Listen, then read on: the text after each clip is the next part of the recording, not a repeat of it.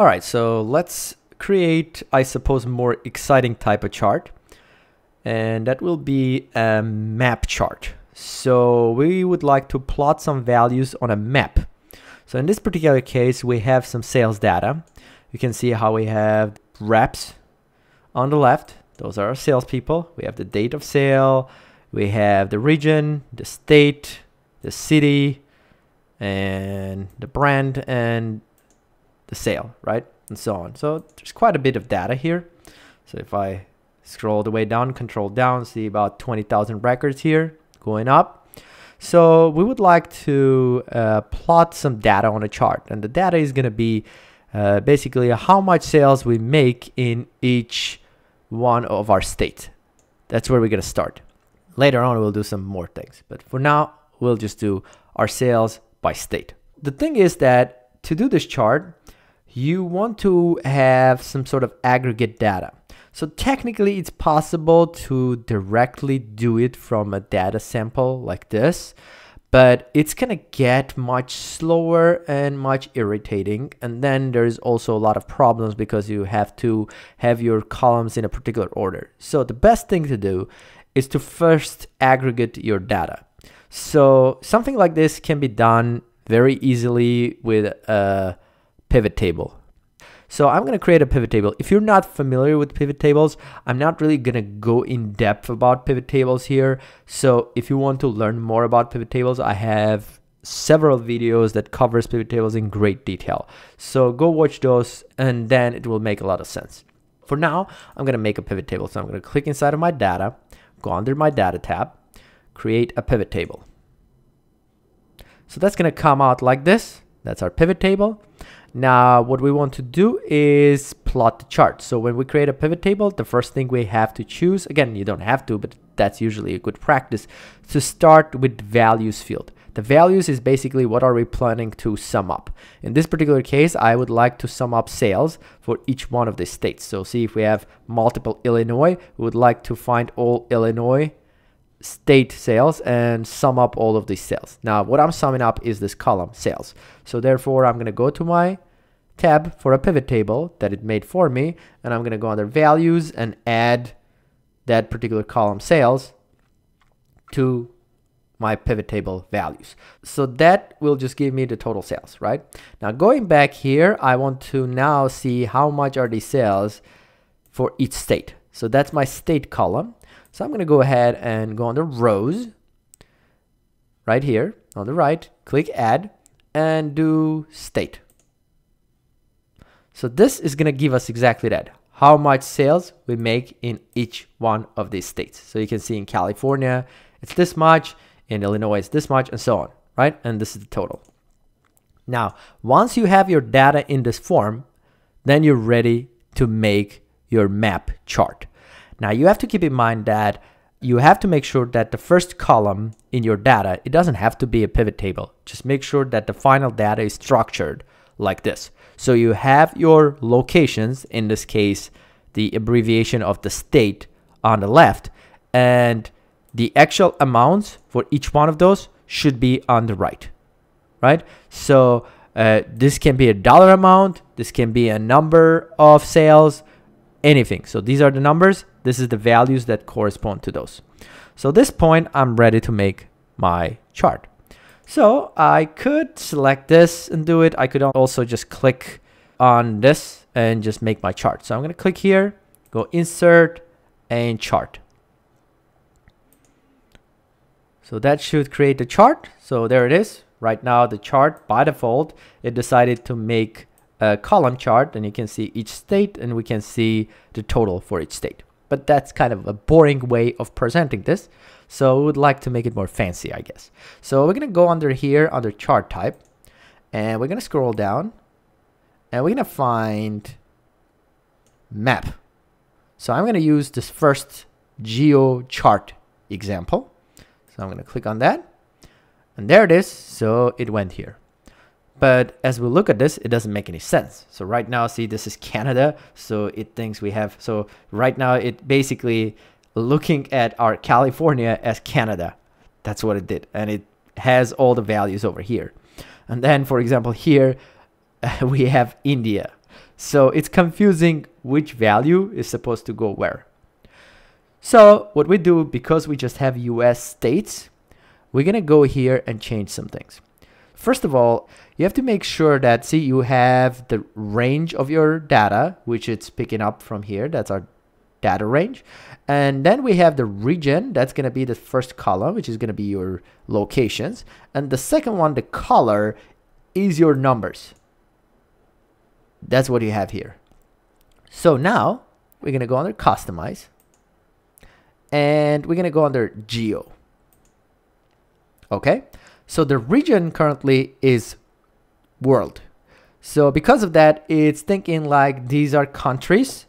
So let me find out which country that is. And then it figures, okay, so CA, you probably mean Canada, right? So what we're going to do, we're going to change the region. So I'm going to open that, and we have different regions. So you can do Europe, you can do Africa. So in our case, this is just the US data. So we're going to go United States. There we go. So now the confusion is cleared, and we can see that right now we can see this is our California, and we can see the darker green means more. And if we roll over, we see the number, and this is the next one. See, that's here, and so on. So we can roll over and we can see that's Illinois. It looks great, and it shows our sales by state, and we have all of them plotted on our map. By default, right now what it's doing, it's choosing the green color as a positive thing. Since this is sales data, if we're making more sales, that's probably good. So that's our green color. And we have red color as a negative, meaning less sales. So if I go back here and click on my map and customize. So if this doesn't show up right away, click on this thing and click edit chart, right? It will. I'm going to go back under Geo and see this is our min and max. So that's why it's going that way. So green meaning high, that's what we have. Now, if you don't like green and you want it to be blue, obviously go here and change it. Now we have our blue as an indication of good, I guess, more, and red an indication making less sales. So you can go ahead and change this colors minimum, maximum, however you want. The idea is going to be, if the numbers that you have, the higher represents better and lower represents worse, then you'll kind of choose the color for the higher to represent something that you think is the positive color, and the other one that you think is the negative color. Now, if these numbers are maybe pollution numbers in its states instead of having the dollar amounts, then you would think if there's more pollution, that's no good, right? In those cases, you would switch those colors up. So you would go under Customize, under Geo, and you would decide, you know what, let me make this one red, and I'm going to make this one green because there's less pollution in those states. But in our case, it was spot on. So I'm going to just change it back. Green here, and we will do red. It's too dark. We will choose something like that. I kind of like that. That's good. So that shows us more sales. This is less sales. And if you go into chart style, you can also change the background color like usual on all charts. And you can also change the font on this chart. And by the way, this is also like the middle color. So if you think like you have intermediate values and high values and you want to have, you know, the middle color, you can do that too. And this is when there is no value. What do you want to do with those? So hopefully that was pretty easy. So I'm going to go ahead now and create a different type of chart. So this is kind of great. And maybe I'll leave it. So we'll just call it GeoMap chart. Whoop. That's good. So the next thing I want to do, I want to show you the map type of charts have two options. So the first one is this geochart that we're currently using.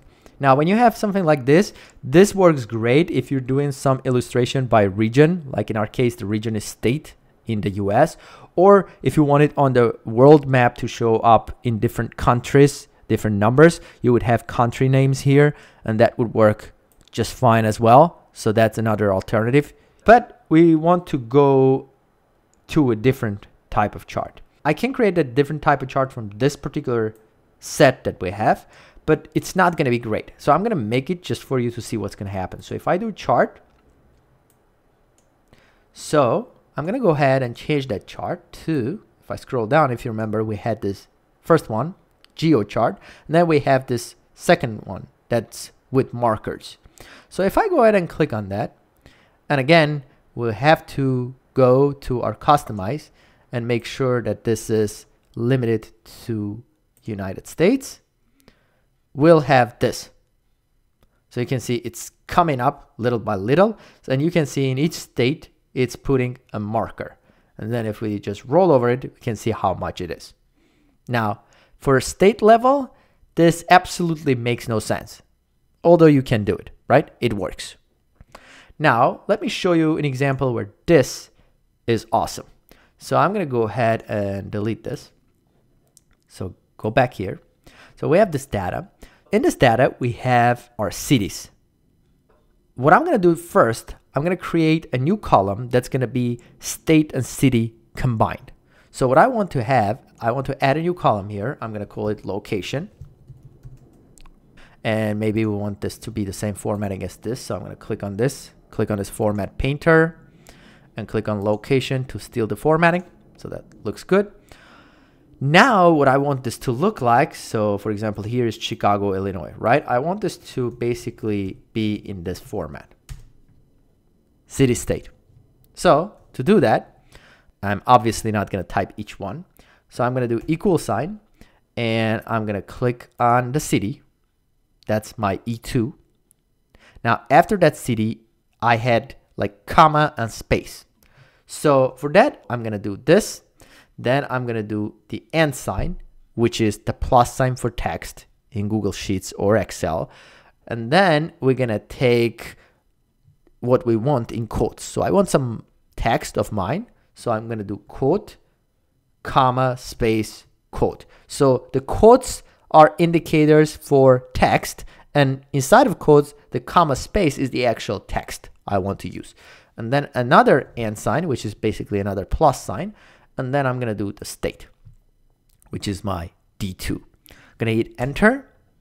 Now, if this is not making sense to you, again, I have a lot of videos about join and concatenation and all of these functions.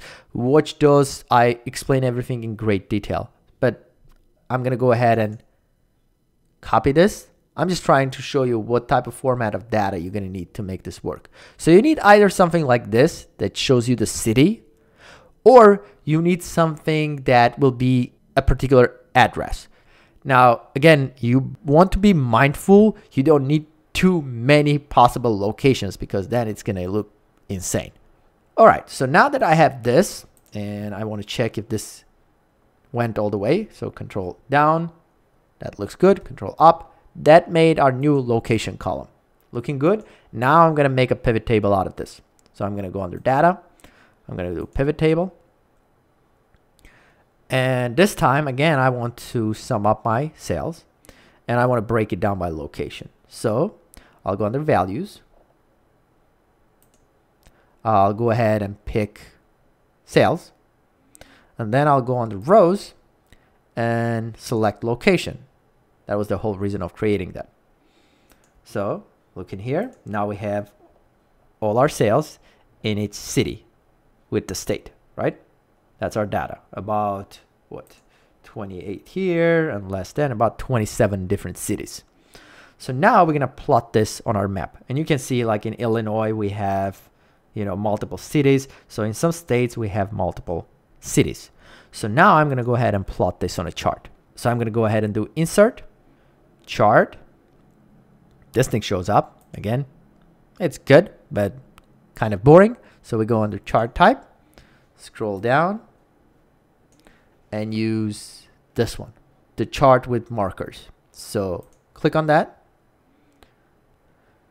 And that gives us this. And again, we have to limit our location in this particular case to the US because these are just US sales. So I'm going to go under customize, geo, and instead of the world, United States, and the colors are fine as is.